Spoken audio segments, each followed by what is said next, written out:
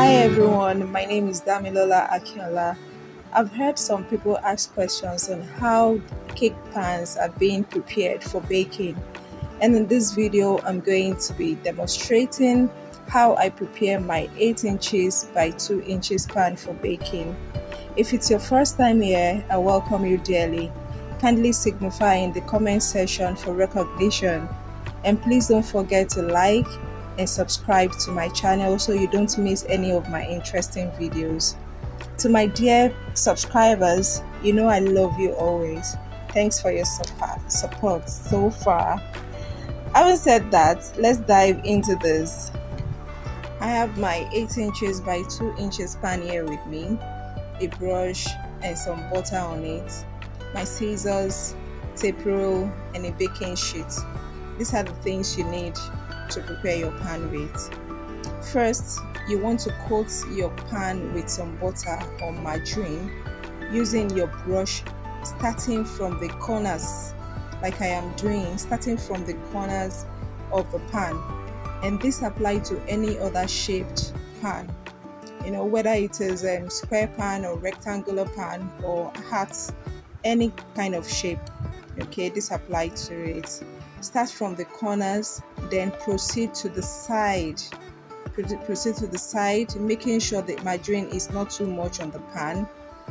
You are just going to be making sure you are coating the pan with margarine properly without leaving any spots like this. Okay, having done this, it's time to line our pan with baking sheets.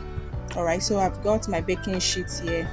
At this point, some bakers might decide to use sieved flour, on their pan, but instead of the baking sheet, some people might actually prefer to use sieved flour for it, depending on the type of cake they are baking or depending on what the recipe calls for. Majorly, you use this method of baking sheets for moist cakes, for moist cakes or fruit cakes. But I use it for majorly for like all types of my cakes. Alright, so but in this video we are using a baking sheet to line our pan. So by doing this, we need to measure the sides of our pan and the height and also the base of the pan, which I am doing right now.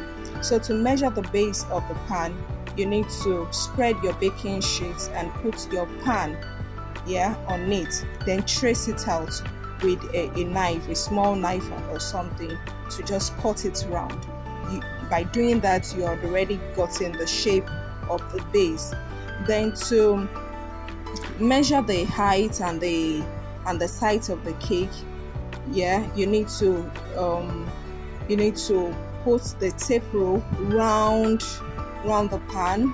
Put the tape roll round the pan, and in this video I measured 22 inches for the sides of the pan, and for the height I measured 2 inches.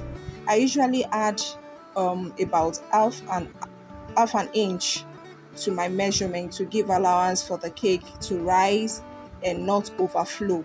Alright, so in this I'm going to be using 22.5 like you're seeing right now. So I'm going to be measuring 22.5 on the baking sheet, then 2.5. Alright, I'm going to be using 2.5 as the height on the baking sheet.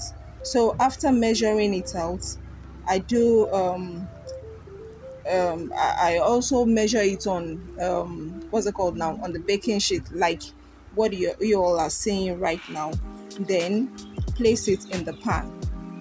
Alright, you cut it out, then you place it in your pan. Alright, I'm trying to cut it out, and I found this method so helpful for me over the years, using what's it called now, palette knife, the small palette knife, to just trace it out after folding it like this. You'll see how I'm going to do that.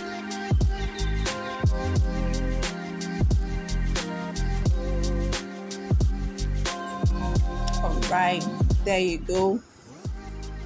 just like that, it works so perfectly well for me, and it is neat instead of using a scissors or a knife. All right, so I hope you found this video very useful. If it's useful for you and if it is helpful for you, please don't forget to like, to share, and to drop a comment. Until the next video, please stay blessed and remember Jesus Christ love you. And thank you guys for watching. Bye.